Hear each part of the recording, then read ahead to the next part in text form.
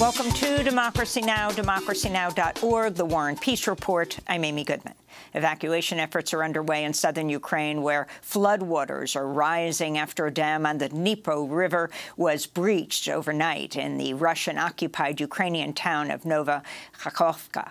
The breach has created an additional humanitarian disaster in an area that's seen heavy fighting since Russia's invasion. Ukraine's government says floodwaters are threatening 80 towns and villages, as well as the city of Kherson, home to 300,000 people. The breach could also limit drinking water supplies across Kherson and Crimea. Ukrainian officials accuse Russia's military of deliberately sabotaging the dam, calling it an act of ecocide. Russian officials blamed Ukrainian artillery fire for the breach. The disaster has raised fears of a nuclear accident at Europe's largest nuclear power station, the 6-reactor Zaporizhzhia plant, which is upstream of the dam breach. The head of the International Atomic Energy Agency, Rafael Grossi, said earlier today the plant relies on a reservoir formed by the dam for critical cooling systems at the nuclear plant. Absence of cooling water in the essential water systems for an extended period of time would cause fuel melt and inoperability of the emergency diesel generators. However, our current assessment is that there is no immediate risk to the safety of the plant. We are following this by the minute, as you can imagine. The dam breach came as Russia's military said it had repelled a major offensive by Ukrainian forces in the Russian-occupied Donetsk region. It's believed to be the start of a long-anticipated counteroffensive by Ukraine's army. We'll have more on the dam crisis in Ukraine later in the broadcast. In Haiti, at least 42 people have died. Dozens more have been injured. Over 13,000 people have been forced from their homes after a weekend of nonstop rain caused rivers to overtop their banks, triggering flash floods and landslides. Even before the flooding, the UN reported more than 5 million Haitians, or nearly half the population, were in need of humanitarian assistance. In eastern Canada, firefighters have contained a massive wildfire that's driven thousands of people from their homes in Nova Scotia and triggered air quality alerts as far south as the U.S. state of Virginia. Another major fire in southwestern Nova Scotia continues to burn out of control. On Monday, the U.S. National Oceanic and Atmospheric Administration reported the past year saw one of the largest surges of carbon dioxide levels on record, bringing atmospheric levels of the heat-trapping gas to 424 parts per million. That's 50% higher than levels at the start of the Industrial Revolution and the highest level of carbon dioxide in the Earth's atmosphere in over 4 million years. China's accused the United States of provocative and dangerous actions after U.S. and Chinese warships came into close contact in the Taiwan Strait. Video of Saturday's incident released by the Pentagon shows a Chinese warship coming within 150 yards of a U.S. destroyer. This comes just days after the Pentagon said a Chinese fighter jet cut across the path of a U.S. spy plane as it flew over the South China Sea. A Chinese Foreign Ministry spokesperson defended the maneuvers. I want to emphasize that the truth is the U.S. side stirred up troubles and made provocations first, while the Chinese side dealt with this in accordance with corresponding laws and regulations.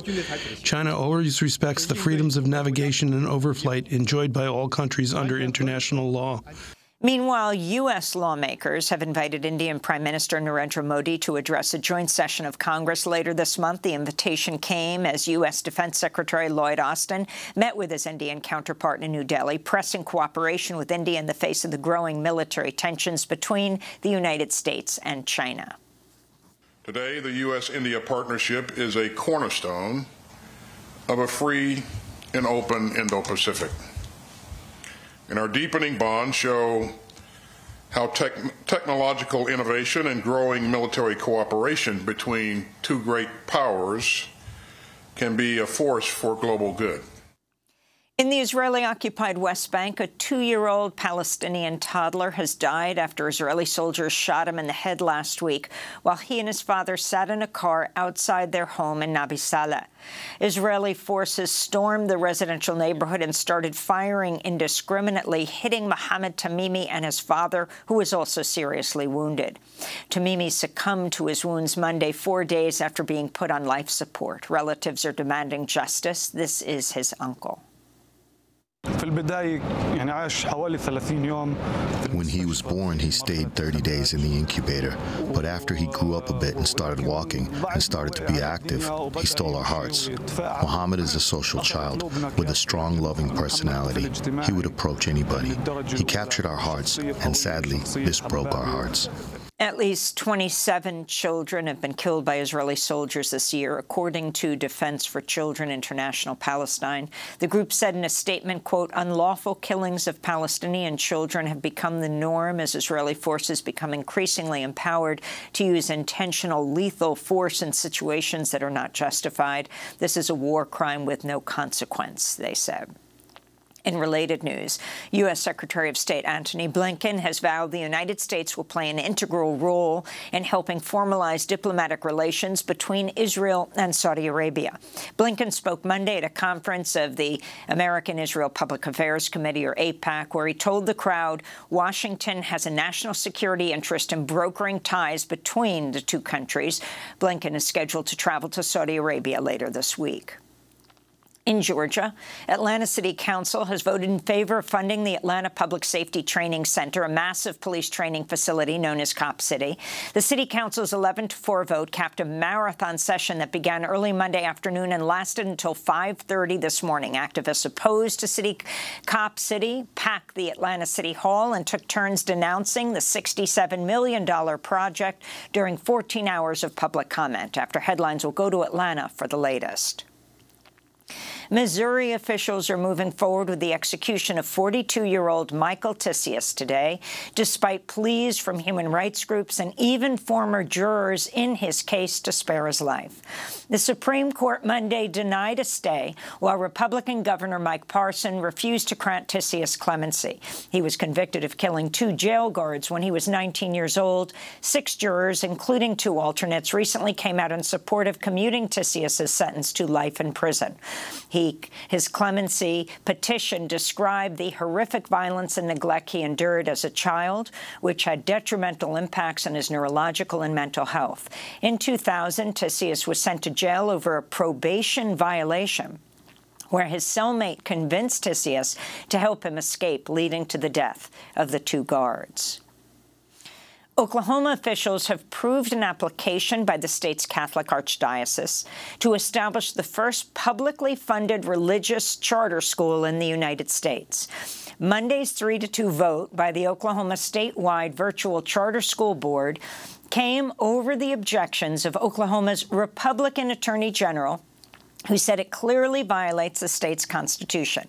Catholic Church officials in Oklahoma are hoping that any legal fight over the charter school will reach the U.S. Supreme Court, whose conservative 6-3 majority has recently overturned decades of precedent on the separation of church and state.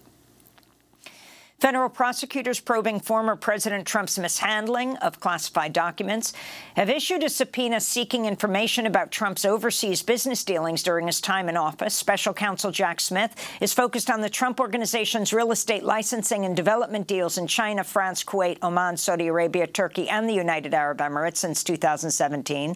On Monday, the group Citizens for Responsibility and Ethics in Washington reported Trump made over $82 million from his businesses in Ireland and Scotland while serving as president. Meanwhile, NBC News reports prosecutors have convened a separate federal grand jury in Florida to hear evidence in Jack Smith's investigation into Trump's mishandling of documents. Author, civil rights activist, and professor of philosophy Cornel West has announced he's running for president as a candidate with the People's Party. In a short video released Monday, West said his campaign will focus on ending poverty, mass incarceration, wars, and ecological collapse, while guaranteeing housing, health care, education, and living wages for all. I have decided to run for truth and justice, which takes the form of running for President of the United States as a candidate for the People's Party. I enter into quest for truth. I enter into quest for justice. And the presidency is just one vehicle to pursue that truth and justice, what I've been trying to do all of my life. And in Brazil, President Luiz Inácio Lula da Silva has unveiled a plan to end deforestation in the Amazon by 2030. Lula and Brazil's Environment Minister Marina Silva made the announcement Monday as part of their efforts to combat climate change. This is Lula speaking from the capital, Brasilia. Mainly because of the Amazon rainforest, Brazil is largely responsible for the world's climate balance. That is why stopping deforestation in the Amazon is also a way to reduce global warming. I know the size of the challenge of ending deforestation by 2030, but this is a challenge we are determined to achieve. Lula's remarks came as loved ones marked 1 year since the murder of the Brazilian indigenous researcher Bruno Pereira and British journalist Dom Phillips, who were shot dead in a remote area of the Brazilian Amazon last June while investigating threats to the rainforest and isolated indigenous tribes. Several suspects in the case remain jailed awaiting trial, including the alleged mastermind who's believed to be the leader of an illegal fishing criminal organization in the region. Dom Phillips' wife, Alessandra Sampaio, said they've continued to receive threats. We have received death threats via letters and telephone. When is it going to stop? When is it going to stop? The death of Dom and Bruno was not enough? We are at a point where we can no longer ignore the issue of violence in the Amazon. It is very important that we become more vigilant. And those are some of the headlines. This is Democracy Now!, democracynow.org, the War and Peace Report. I'm Amy Goodman in New York, joined in Chicago by Democracy Now! Co-host Juan Gonzalez. Hi, Juan. Hi, Amy, and welcome to all of our listeners and viewers across the country and around the world.